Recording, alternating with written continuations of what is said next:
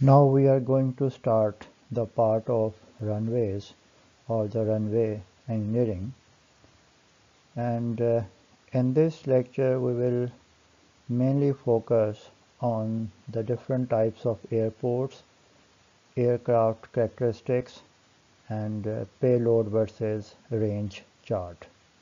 So let's start. Runway engineering. Runway engineering includes planning and design of airports. So when we use the term planning, so airport master plan, airport configuration, air traffic control, air travel demand forecasting, airfield capacity, terminal capacity, and airport environmental and noise issues will be considered. As far as the design is concerned, aircraft characteristics, structural design of airport pavements, that means runway, taxiway, and the apron, geometric design of airfield, airport, lighting, marking, and drainage will be considered.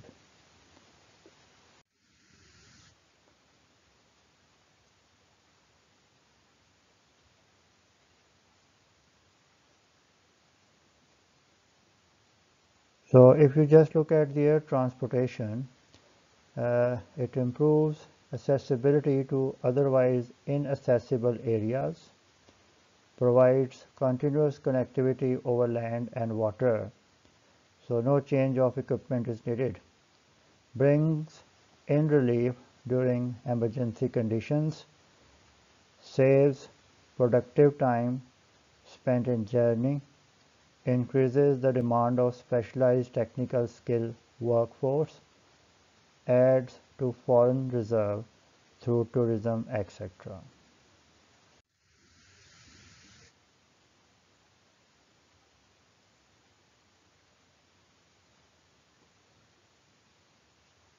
Heavy funds are required, not only initially but also during operations.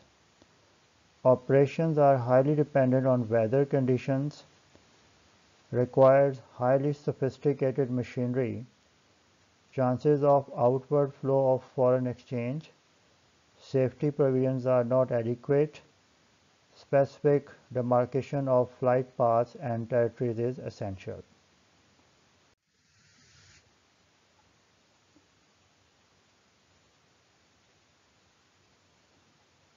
Well, if you just look at the development of air transport, in 1903, first successful flight by Wilbur and Orville Wright at Kitty Hawk, North Carolina was done. In 1909, French pilot crossed the English Channel to England. 1911, post was carried by air in India from Allahabad to Naini. In 1912, flight between Delhi and Karachi, and 1914, air passenger transport began in Germany.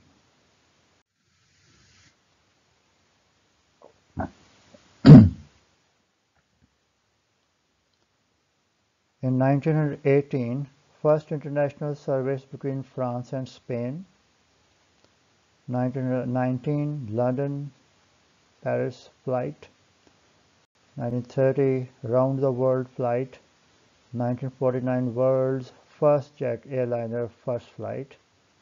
1954, the Boeing 707 first flight. 1969, Concorde first flight, supersonic plane.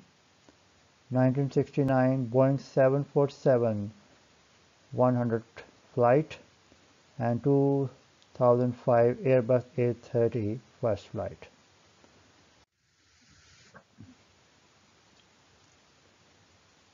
Air transport in India and Pakistan. Taking into consideration the geographic positions of India and Pakistan in relation to other countries of the world, air transport plays a very important part in the development of communication, commerce, tourism, cultural and sociological exchanges, both domestically and with the rest of the world.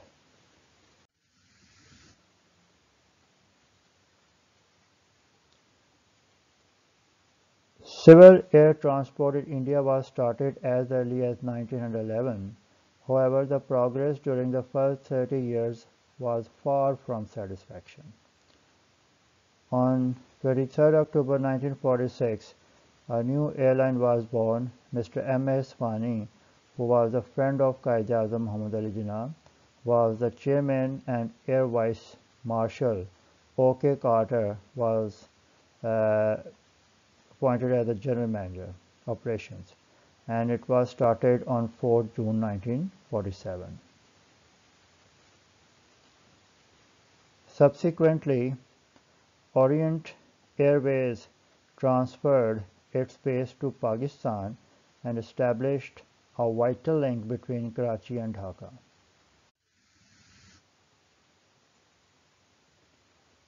Orient Airways was a privately owned company with a limited capital and resources. It was then that the government of Pakistan decided to form a state-owned airline and invited Orient Airways to merge with it. The outcome of merger was the birth of new airline through PIAC Ordinance 1955 on January 10, 1955. So that was the beginning of the Pakistan International Airlines. So Mr.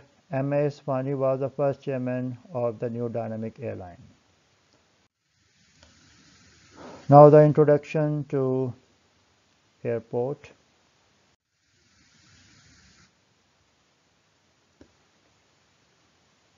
An airport is a facility where passengers connect from ground transportation to air transportation. So you can see here the Atlanta International Airport. The world's first airport was built in 1928 at Croydon near London. It was the main airport for London till it was closed down in 1959 after the World War II. It is now open as a visitor center for aviation.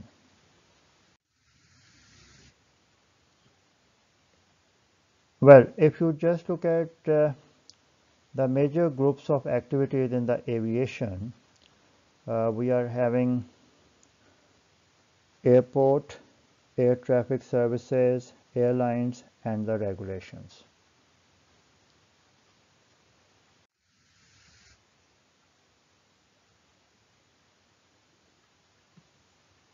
So airline, an organization that provides scheduled flights for passengers or cargo.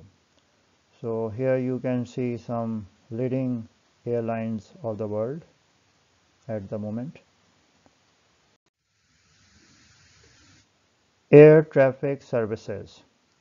Air traffic services help in navigating aircraft while landing, takeoff, flying in the air, overflying any country, taxiing on the ground, and parking. Taxiing means when the aeroplane is moving slowly at the airport, we use the word taxiing. They provide a discipline in the air and also on the ground and maintain safety. The services are provided by using modern equipment including radars. Air transport agencies. International Civil Aviation Organization (ICAO), Federal Aviation Administration (FAA), International Air Transport Association (IATA), and Civil Aviation Authority (CAA).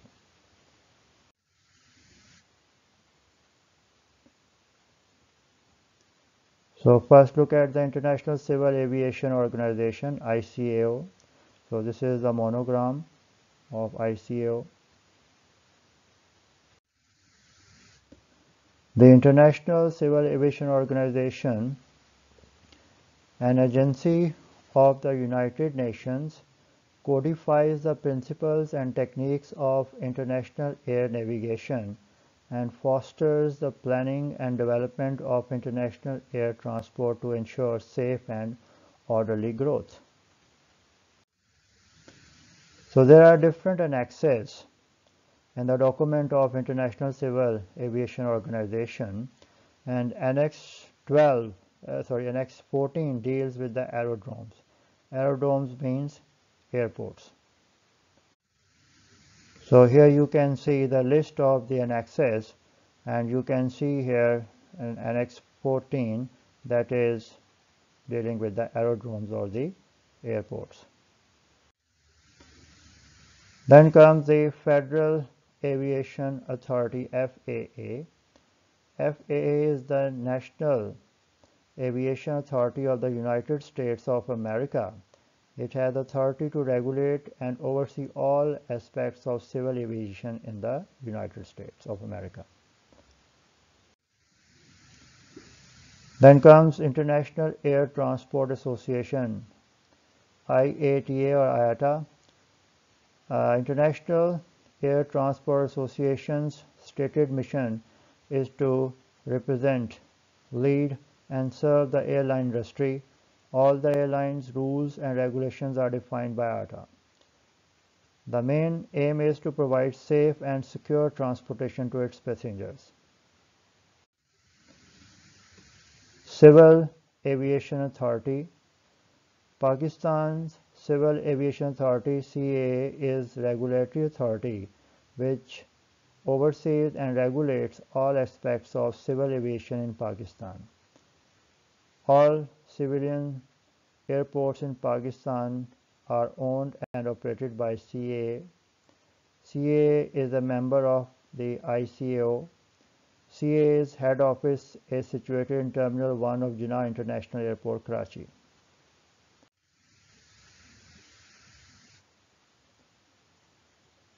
So what is airport or the aerodrome? We can say a defined area on land or water, including any buildings, installations, and equipment intended to be used either wholly or in part for the arrival, departure, and surface movement of aircraft. So this is one way to define the aerodrome or the airport. Now we are going to discuss different terms. So we have already defined the airport. There are different ways to define the airport. So one way is, the any area defined on the land, including any building, installation, and equipment intended for arrival or departure and movement of aircraft. Now what is aircraft? Aircraft or aeroplane or airplane. So you can say flying machine which is heavier than air. Aviation. This term means flying with the help of machines heavier than air. General aviation. General aviation is the term used to designate all flying done other than the commercial airlines. Airfield. Portion of airport used exclusively for landing and takeoff of aeroplanes. Area including building, installations, and equipments for aircraft takeoff, landing, and surface movement.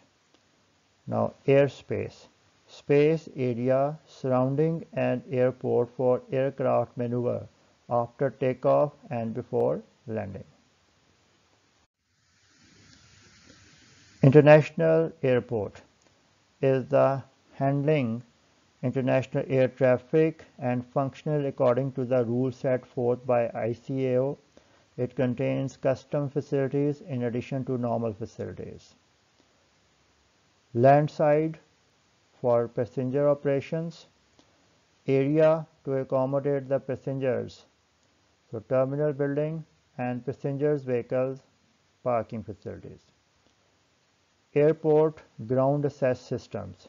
Area to accommodate the vehicles to or from the surrounding city area and between the various buildings around the airport. So it means car, buses, taxis, and the railways. All these will be considered. So general types of airport. So generally we can uh, have these different general types of airports.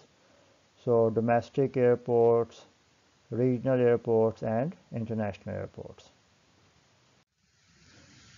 So international airports. An international airport has direct service to many other airports, handle scheduled commercial airlines both for passengers and cargo. Many international airports also serve as hubs or places where non-direct flights may land and passengers switch planes, typically equipped with customs and immigration facilities to handle international flights to and from other countries. Such airports are usually larger and often feature longer runways and facilities to accommodate the large aircraft.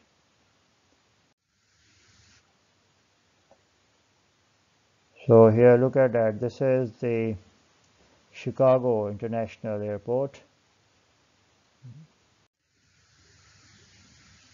This one is the Heathrow Airport, England. This is the Beijing Capital International Airport, China. And this is the Hong Kong International Airport. Then comes domestic airports, as the word domestic is portraying something. A domestic airport is an airport which handles only domestic flights or flights within the same country. Domestic airports don't have customs and immigration facilities and are therefore incapable of handling flights to or from a foreign airport. These airports normally have short runways which are sufficient to handle short or medium-sized aircraft. Regional airports. A regional airport is an airport serving traffic within a relatively small or lightly populated geographical area. A regional airport usually does not have customs and immigration facilities to process traffic between countries. Aircraft using these airports tend to be smaller business jets or private aircraft, the general aviations. So here you can see Louisiana Interregional Airport in United States of America. So simply you can see a runway strip is there and a small building is there. Airport ownerships. Most of the world's airports are owned by government bodies who then lease the airport to private corporations who oversee the airport's operation. For example, in Pakistan, airports are authorized by Civil Aviation Authority (CAA). CAA is responsible to focus on the operations, management and maintenance of Pakistan airports.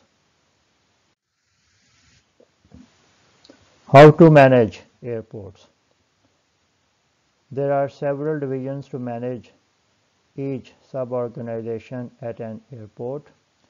These divisions including airport operation services like security, fire and rescue and maintenance, airport planning and development, that means the engineering division, airport financial division for revenues and the business. The primary objective of each division is to ensure the operational efficiency, safety and security of passengers, cargo and aircraft operations. Airport site selection. So here these are the specific aspects that are to be considered. Air traffic potential, adequate access, sufficient airspace and sufficient land. So factors affecting site selection: atmospheric and meteorological conditions, availability of land for expansion, availability of utilities, development of the surrounding area, economy of construction, ground accessibility, presence of other airports, regional plan of the state or the province or the city, soil characteristics, surrounding obstructions, and the use of airports. So these are the factors which will affect the site selection for the airport. So factors controlling airport size: elevation of airport site above mean sea level, meteorological conditions, performance characteristics of airplanes, and the volume of air traffic. Layout or the components of airport: terminal building, apron, runways, taxiways, hangars, air traffic control ATC, which is comprised of control tower, guidance system, lighting system. Warm-up pads, which are also known as run-up pads, or you can say the holding apron. So we will discuss all these things. So terminal building. It facilitates passengers arriving at or departing from airport. These include inquiry counter, telephone, security personnel, restaurant, visitors gallery, parking area, waiting rooms, washrooms, baggage clear section. Then apron. Apron is basically the parking area for loading and unloading of passengers. So you can simply say it's parking area of the aeroplane. Runway, paved strip used by aircraft for landing and takeoff. Holding apron or warm-up pads or run-up pads. In order to check the aircrafts before taking off, aprons are provided at the end of the runways, where the aircrafts are either finally checked for takeoff or held up for takeoff clearance, and this clearance will be taken from the control tower.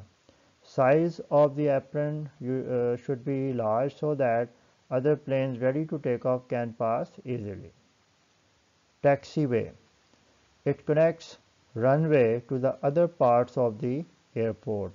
For example, aprons, hangars, or it is paved path for taxiing the aircraft to and from the runway. Hangar. Aircraft shelters and maintenance area. And ATC, air traffic control, it includes control tower, guidance system, lighting system, etc. Well, if we just look at the airport structure, we can consider the land side and the air side. And here you can see the different components of the airports.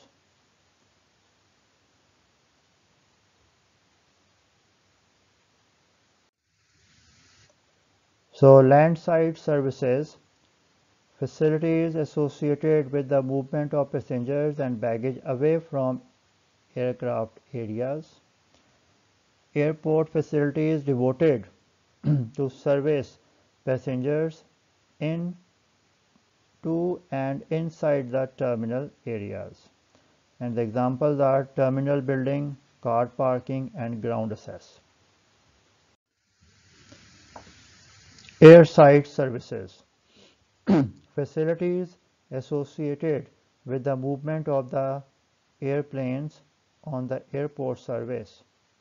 All facilities considered beyond the passenger security areas will be considered under that, and the examples are runway, taxiway, apron, maintenance hangar.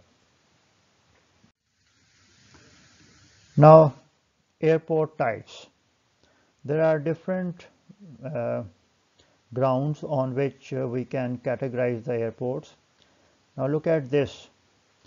conventional takeoff and landing CTOL. Most common 3 to 4 kilometer. For example, Lahore Airport. This is the length of the runway. Serving general aviation as well as air carrier. That means commercial airlines will be the main, you can say, target in this case. Reduced takeoff and landing RTOL for smaller aircraft having the capacity of 85 to 145 passengers, and the runway length is from 1000 to 1300 meter. May allow steep approach to reduce noise and cost of the aeroplane. Short takeoff and landing STOL, and here look at that, the runway length is very small, 500 to 1000 meter. And then for the helicopters, vertical takeoff and landing, commonly called heliports. Aircraft lifts off and lands vertically. Operational area is about 25 to 50 square meters.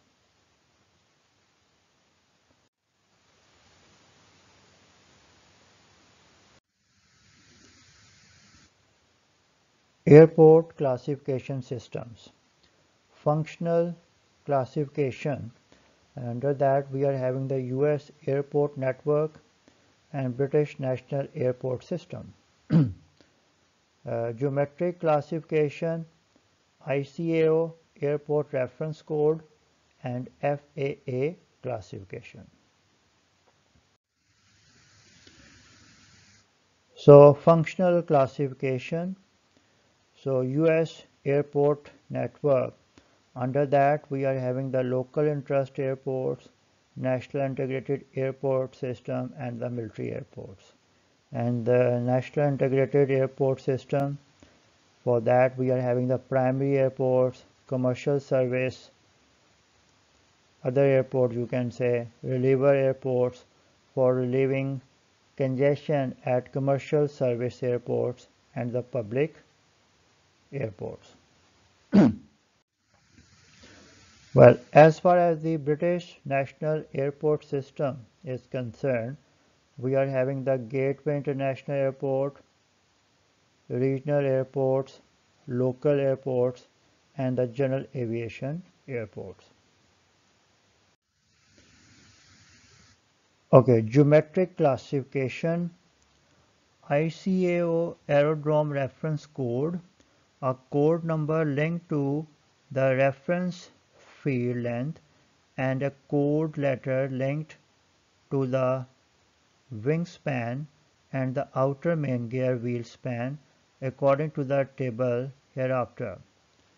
So look at this, we are having the codes from 1 to 4, and these codes are associated with the airplane reference field length. That means the runway length, you can say. Less than 800 meter, then the code for airport is 1. When you are having the runway length from 800 meter to less than 1200, it is 2, and 3 is from 1200 meter to less than 1800, and when you are having 1800 and over, so code 4 will be used for that particular airport. So in this way, based upon the runway length, we could be able to get the code number. Then code letter will be used with this code number for that particular airport. And you know, the code letters are associated with the wingspan and the outer main gear wheel span. So based upon the wingspan and the outer main gear wheel span, we can get the code letter accordingly. So let's say the code letter is D, and the code number is 3. So you can say it's 3D airport. So in this way, different combinations are possible. To understand the terms, look at the front view of the aeroplane.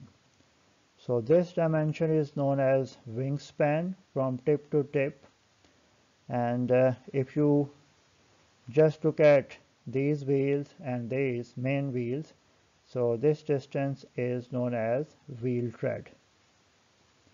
And if you just look at the side view, so this is the starting point of the aeroplane and this is the last. So this is the overall length of the aeroplane. So main wheels are there, so you can say the main gear, and in the front we are having this gear which is called as nose gear, and this distance from the nose gear to the main gear, this is called as the wheelbase. And when the plane is parked, so the height can be measured from the surface up to the highest point of the aeroplane. This is called as the maximum height of the aeroplane. So in the previous slide we use these terms, some of these terms in the table. FAA classification. FAA has developed an aircraft design group concept which groups aircrafts by wingspan and relates airport design standard to these groups. So this is a very simple system. We are having categories like that 1, 2, 6, and just based upon the wingspan we can pick that number in Roman. Okay, the basic forces acting on aeroplane. Airplane, engine-driven vehicle that can fly through the air supported by the action of air against its wings. Airplanes are heavier than air, in contrast to vehicles such as balloons and airships which are lighter than air. Airplanes have rigid wings, movable part of the wings and tail, which make it possible to guide their flight. Modern airplanes range from ultra-light aircraft weighing not more than 46 kg to 550 metric ton. Land planes operate from ground, seaplanes operate on water, and amphibians can operate on both land and sea. Airplanes lift off using the jet thrust of their engines or rotors. So the basic forces acting on aeroplane: lift force, thrust force, weight of the aeroplane, and the drag force. So look at this. When the plane is flying, you can see that thrust is in the direction of the movement of aeroplane, drag is in the opposite direction of the movement of the aeroplane, and lift is acting in the upward direction, and obviously the weight is acting in the downward direction. So weight, every body on the earth has weight. Boeing 747 can weigh up to 870,000 pounds. Lift is the aerodynamic force that holds an airplane in the air. Upward force on the plane. Wings alter the direction of flow of air as it passes. The speed of the airflow and angle at which the wings meet the oncoming airstream also contribute to the amount of lift generated. Depends upon the angle of attack of wind and the orientation of the flaps of wings. Drag. Drag is an aerodynamic force that resists the motion of an object moving through a fluid. Airplane through air produces friction as it interacts with air, and because of it must move the air out of its way to do its work. A high lift wing surface may create a great deal of lift for an airplane, but because of its large size it is also creating a significant amount of drag. Drag is minimized by designing sleek aerodynamic aeroplanes. So you are having the minimum resistance through the air with shapes that slip easily through the air. Then comes thrust. Thrust is an aerodynamic force that must be created by an aeroplane to overcome the drag. Force that propels an airplane forward through the air. It is provided by the airplane's propulsion system, either a propeller or jet engine or a combination of the two. Now, types of aircraft engine. According to the type of propulsion and the thrust generating medium, aircraft can be categorized into the following: piston engine aircraft and the turbine engine aircraft. Piston engine: all propeller-driven aircrafts run because of reciprocating engines with gasoline as fuel are designated as the piston engine aircraft or aeroplane. Turbo propulsion: aircraft driven by turbine engines are known as turboprops or propulsions. Turbojet: when the thrust is directly achieved from the turbine engines, not through propellers, they are known as turbojets. And the turbofan, that is the improved version of turbojet, that is when a fan is added to the turbojet engine to increase the thrust of the engine, it is designated as turbofan.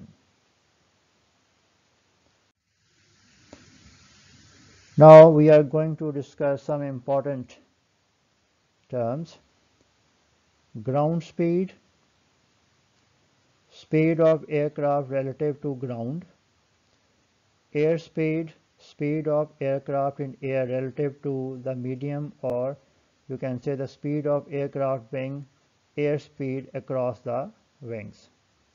Now to understand this, look at this aeroplane which is flying. So the speed of this aeroplane with respect to relative to the air, that is airspeed. And in this case you can see that the wind is blowing in this with a certain speed, so this is the wind speed. And if we consider the speed of this aeroplane relative to the ground, so this is the ground speed. Now in this case you can see that this is the ground speed, this is the air speed, and this is the wind speed. So obviously ground speed is equal to air speed plus wind speed. But if the wind is blowing in the opposite direction, then ground speed will be equal to air speed minus wind speed. So you can see this thing. Ground speed is equal to air speed plus minus wind speed. Plus sign will be used if the wind is in the direction of aircraft, and negative sign if the wind is in the opposite direction of the aircraft. So there is one simple example. If the ground speed of an aircraft is 600 km per hour, that means the ground speed is given, and speed of the wind in the opposite direction is 100 km per hour. So what does this mean? When the wind is blowing in the opposite direction, negative sign will be used over here. So when you will substitute ground speed equal to 600 and speed of the wind, that is 100, with that the negative sign because it is blowing in the opposite direction. So what is the airspeed? That would be 600 plus 100, so it would be 700. So you can see this example again. If the ground speed of an aircraft is 600 km per hour and speed of the wind in the opposite direction is 100 km per hour, airspeed is 700 km per hour. Supersonic and subsonic aircraft. Reference datum for speed of aircraft is the speed of the sound. Most military aircrafts are supersonic, having Mach number more than 1. Transport aircrafts are subsonic, having Mach number less than 1. Now what is the Mach number? Mach number, the ratio between aircraft speed and the speed of the sound. Speed of the sound at minus 25 degrees Celsius is 1138 km per hour. At 0 degrees centigrade is 1194 km per hour. And at 30 degrees Celsius is 1263 km per hour. Knot. 1 minute of arc of Earth is equal to nautical mile, that is approximately equal to 1.852 km. So total nautical miles at equator 360 into 60, that is 21600. You can say it is about 40,000 km. So 1 knot is basically nautical miles per hour. So knot is basically nautical miles per hour, and that is equal to 1.852 km per hour. So you will have to memorize this relationship. So 1 knot, or simply the knot meaning is nautical miles per hour, and 1 knot is equal to 1.852 km per hour. Now the characteristics of transport aircrafts: type of aircraft, aircraft dimensions, turning radius, aircraft speed, maximum structural takeoff weight, wingspan and total length, wheelbase, number and types of engines, payload. Payload means the revenue generating load, gear configuration, aircraft capacity, operating range. Range is the distance that your plane is covering. So look at the gear locations. The main gears are over here. This is the nose gear. On the side view you can see these things more clearly. The nose gear is this one, and this is the main gear. So one main gear is under this wing, the other main gear is under this wing. So generally we are having these gears generally, but different configurations are possible. Now here you can see Airbus A300, and distances are given for, the dimensions are given for that particular plane in this particular slide. Size of aircraft. The center to center distance between the two gear system is known as wheelbase. Wheel tread is the central distance between the main gears on either side. Span of the wings decides the width of the taxiway, size of aprons and hangars. Fuselage or length of aircraft decides the widening of taxiway on curves, size of aprons and hangars. So again you can see that this is the wingspan, this is the wheel tread, and this is the wheelbase. And considering this thing that this is the main gear, this is the nose gear, and this is the fuselage, or you can say the length of the aeroplane, and this is the maximum height.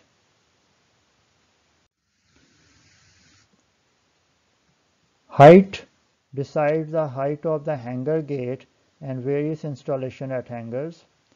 Distance between main gears governs the minimum turning radius of the aircraft. Wheelbase decides minimum taxiway radius. Radius requirement for the aircraft. For establishing the path of movement of aircraft on airport and determining position of aircraft near the terminal, it is necessary to know the movement capability of the aircraft. The turning radius is a function of nose gear steering angle.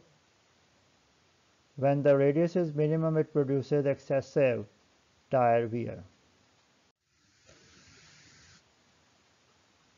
Maximum radius is critical with regards to the clearance to the adjacent buildings and aircrafts. Maximum turning radii reduce the excessive tire wear and shearing of the pavement surface. New aircraft has the capability of swivel or the rotation of the main gears for the sharp turns. So here you can have the idea when the nose gear has been steered, and you can see now the nose gear is following this path. So you can see that the main gear, this one, is following this path, and in this way, ultimately we are going to generate this circle, and in this way we are going to rotate the aeroplane. So this one, with respect to that, if you just look at this is known as the minimum turning radius for this particular aeroplane. If you have moved through the maximum, I mean to say you have turned the nose gear to its maximum capacity, and you are having this circle like this. So this radius, I mean to say, this is known as the minimum turning radius of the aeroplane. So as I mentioned that there are different configuration for the wheel. So typical wheel configuration of aircraft, you can see if you are having one wheel at the front and two under the wing. So this is the first case. Here you can see that two wheels are present in the nose gear, and you are having the twin tandem gears. So four wheels over here, four wheels over here, and this one is the other arrangement in which you can see twin tandem gears are present over here, and here look at that, this is a special arrangement that the double twin tandem gears are present. So different configurations are possible for different size planes, different sizes of the planes. Now we have reached this topic that is very important, that is the components of aircraft weight. Aircraft weight influences the thickness and length of the runway. So in this regard, these weights are very important. Operating empty weight, payload, zero fuel weight, maximum structural landing weight, maximum takeoff weight, and maximum ramp weight. So first look at payload. Payload means revenue generating load. That means the load of passengers and cargo. Operating empty weight, OEW, is the weight of the aircraft without fuel and payload. So it means it includes pilot, crew, and empty seats. It does not include payload and fuel. Then comes zero fuel weight, ZFW. So zero fuel weight, you can take it like that, that above that weight, all additional weight is in the form of fuel only. Or you can say it may also be defined as the maximum airplane weight less usable fuel weight.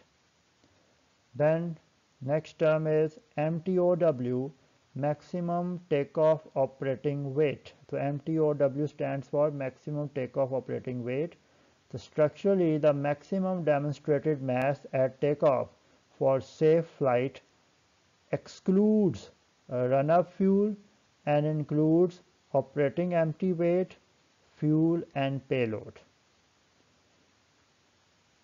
Longer trips require more fuel with less payload. Then MALW, maximum allowable landing weight. It is the maximum demonstrated landing weight to keep the landing gear intact at maximum sink rate. That means when the plane is coming vertically downward.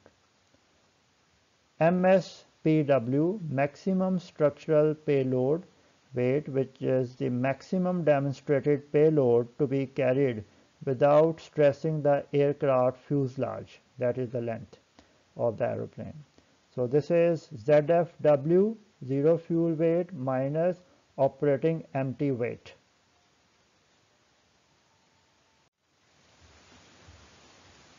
So when we use this term aircraft fuselage, that means aircraft body. And when you consider the length, so we can say its fuselage length or simply the length of the aeroplane. Then the next term is MTW, that is the maximum taxiway weight, or you can say the maximum ramp weight. Both terms can be used. So maximum taxiway weight or maximum ramp weight for ground maneuvering, usually slightly more than MTOW because it also includes the run-up fuel. DTW, desired takeoff weight, and desired takeoff weight is the weight of fuel plus reserve, payload and operating empty weight to complete a given stage length. So DTW, that is equal to payload plus operating empty weight plus required fuel. Well, this diagram is the schematic sketch for the aircraft weight, and you can see that if you just look at the maximum gross takeoff weight, this is the maximum weight. It is obviously comprised of, it is consisted of operating empty weight, payload, reserve fuel, and the trip fuel. That means the fuel required for the journey to complete the journey. So maximum structure landing weight is this one. Look at that. The sum of operating empty weight plus payload plus reserve fuel, that is the maximum structure landing weight. And if you look at that, it has been seen that the operating empty weight, that is about 45%, payload is 14%, fuel reserve, that is about 6%, and the trip fuel 35%. It's not for these values are not meant for all aeroplanes. So generally we are having the proportioning like that. Now this is very important figure, or you can say chart, payload versus range chart. So you can see that payload is along vertical axis, and along horizontal axis we are having the range. And look at that, we are having different points D, A, E, B, and C.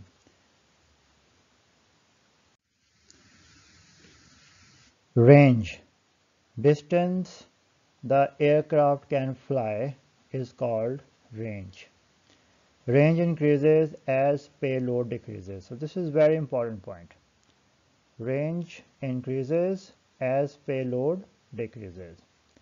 Now point A, if you just look at that figure, range at maximum payload, fuel tank not completely filled. So point A means it is that particular case where the range at maximum payload, fuel tank is not completely filled. Point B, fuel tank completely filled, aircraft takeoff at maximum takeoff weight. Point C, maximum distance without payload, and you know that range is considered as the ferry range. Takeoff weight is less than the maximum takeoff operating weight. So payload versus range chart, that's very important for for the maximum structure landing weight path DE is followed, because in some aeroplanes maximum structural landing weight is more critical. So in that particular case, path DE will be considered on the payload versus range chart. Now the question is that how long the aircraft can fly with maximum structural payload. So look at this one. This is the point A, and at this point A you can see you are having the maximum payload, and you can see that at this particular point the range is this one, and as the payload is being decreased, you can see the range is going to increase. So look at that, point A, point B. At point B we are having the payload equal to PB, and you can see that the range is RB, which is greater than RA. Look at that. And if you just look at the point C, here the payload is 0, absolutely 0, and you are having the maximum range, that is R sub C. So if you just look at point A, point B, and point C, and if you just join these points in this fashion, so this is based upon the maximum structural takeoff weight, and you are having this one, payload versus range chart.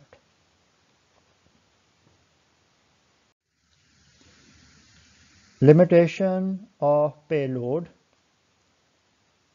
Airplane can't get lighter than operating empty weight. This is a very important point. Pavement structure is designed using maximum taxi, takeoff and landing weights.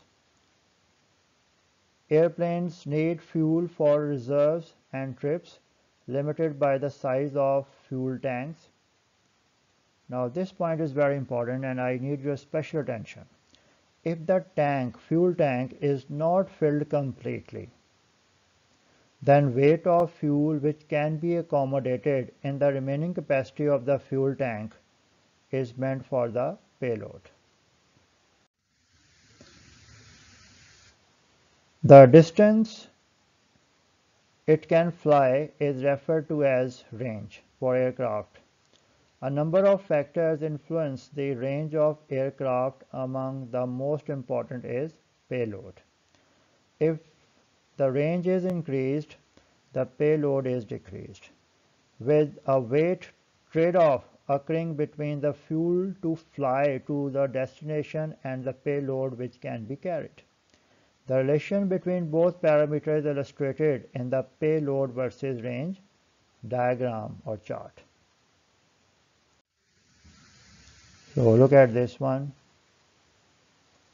We are having the two axes, payload versus range, and you can see that in this way we have got the payload versus range chart.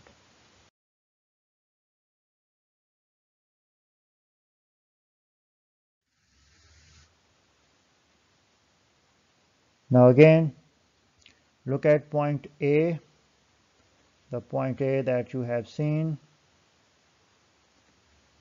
So point A, the farthest distance R sub A which an aircraft can fly with a maximum payload PA. Fuel tank is not completely filled because we are taking the maximum payload. The aircraft must take off at its maximum takeoff weight.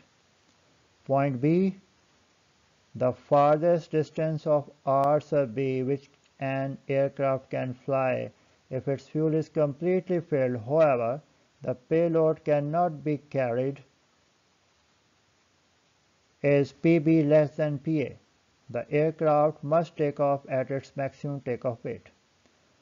C point, the maximum distance of an aircraft which can fly of R sub C without any payload. Payload is absolute zero. It is referred to as the ferry range and is used for delivery of aircraft. The aircraft can take off at less than its maximum structural takeoff weight. However, the maximum of fuel is necessary. Now this DE, that is a special case, the range of the aircraft when payload is limited by the maximum structural landing weight, then this path will be followed, DE. So these are some important equations that you will have to keep in your mind. Maximum structural takeoff weight is equal to operating empty weight plus maximum structural payload plus allowable fuel. And there is another equation for the same maximum structural takeoff weight, that is operating empty weight plus maximum fuel plus allowable payload. Landing weight is equal to the maximum structural takeoff weight minus route fuel. Reserve fuel is equal to reserve time in route service multiplied by average route speed multiplied by average fuel burnt. And allowable fuel is equal to the route fuel plus reserve fuel. Okay, now we are going to solve one example, and in this example we will use those equations that I have just shown, and ultimately you will be able to get the payload versus range diagram. Okay, look at the statement. The weight characteristics in pound of a commercial aircraft are maximum structural takeoff weight 220,000 pounds, maximum structural landing weight 198,000, zero fuel weight 182,513, operating empty weight 125,513, maximum structural payload 57,000, and the fuel capacity is 75,400 pounds. It is assumed that the regulations governing the use of aircraft require 1.25 hours reserve in route service. The aircraft has an average route speed of 540 miles per hour and an average fuel burn of 22.8 pounds per mile. That means for 1 mile coverage you need 22.8 pound fuel. Plot the payload versus range diagram. So different steps are involved, and you will have to focus on those steps. So solution begins from here. First thing is find served range when aircraft carries the maximum payload. That means P sub A and RA. These two things are to be determined. So by using this equation, which is in the blue color, you can see. So just by putting the values, you can calculate the allowable fuel that is coming equal to this. You know the allowable fuel is equal to the reserve fuel plus route fuel, and reserve fuel is reserve time multiplied by average route speed multiplied by average fuel burnt. So just plug in the value, so you are getting the reserve fuel equal to 15,390 pounds. Now you can see from this equation you can determine the route fuel by this 37487 minus 15390, and that is coming equal to this. So range at PA, that is obviously this divided by the average fuel burn, that is how much? That is 22.8. So in this way you are getting the range at P sub A, that is 969 miles. For controlling weight, the landing weight at destination cannot exceed the maximum structural landing weight. The actual landing weight for maximum payload is, landing weight is equal to maximum structural takeoff weight minus route fuel. So just plug in the value, so you are getting the value equal to 197,903 pound, which is less than 198,000 pound. It's okay. So coordinates of the point A on the payload versus range chart, these are 57,000 pound and 969 mile. So we have got the coordinates of one point, that is point A. Now the next step is find served range when aircraft carries the maximum fuel. So aircraft fuel capacity is 75,400 pounds, therefore maximum route fuel is computed from the weight of fuel capacity subtracted the reserve fuel. So maximum route fuel by subtracting the reserve fuel from this capacity, so you are getting 60,010 pounds. So range at maximum fuel, that is obviously this, divided by the average of the fuel burnt, which is given. So in this way you have got the range 2632 miles. Thus, if the aircraft flies for maximum route length of 2632 miles, the payload must be restricted by subtracting the operating empty weight and the weight of the fuel capacity from the maximum structural takeoff weight. So in this case you will have to use this formula. Maximum structural takeoff weight is equal to the operating empty weight plus allowable payload plus maximum fuel. So here you can plug in these values and you will be able to get the allowable payload, that is coming 19087. So in this way you have got the coordinates for the point B. So the coordinates of the point B are 19,087 pound and 2632 miles. Now to get the coordinates of point C, find reserved range when aircraft flies without any payload. That means the payload is 0. And obviously it will carry the maximum fuel in that case. So you are having the coordinates P sub C and R sub C, or you can say P sub 0, R sub 0, and here the R sub 0, and that is R sub C, that is the ferry range. So ferry range is the maximum fuel capacity divided by fuel burnt. This formula will be used for the ferry range. So ferry range is obviously coming equal to 3307, and the payload is 0. So the coordinates for point C, 0 pound and 3307 miles. So now you are in a position to draw the payload versus range diagram very easily. And you can see this thing like that, two axes will be drawn, and then you can draw this by marking point A. You are knowing the coordinates of point A, you are knowing the coordinates of point B, and you are knowing the coordinate of point C. So in this way, this diagram can be drawn for this particular case. So when you have got this diagram, so you can see that corresponding to any payload value, you can estimate the range very easily. So that's all for today. Thank you.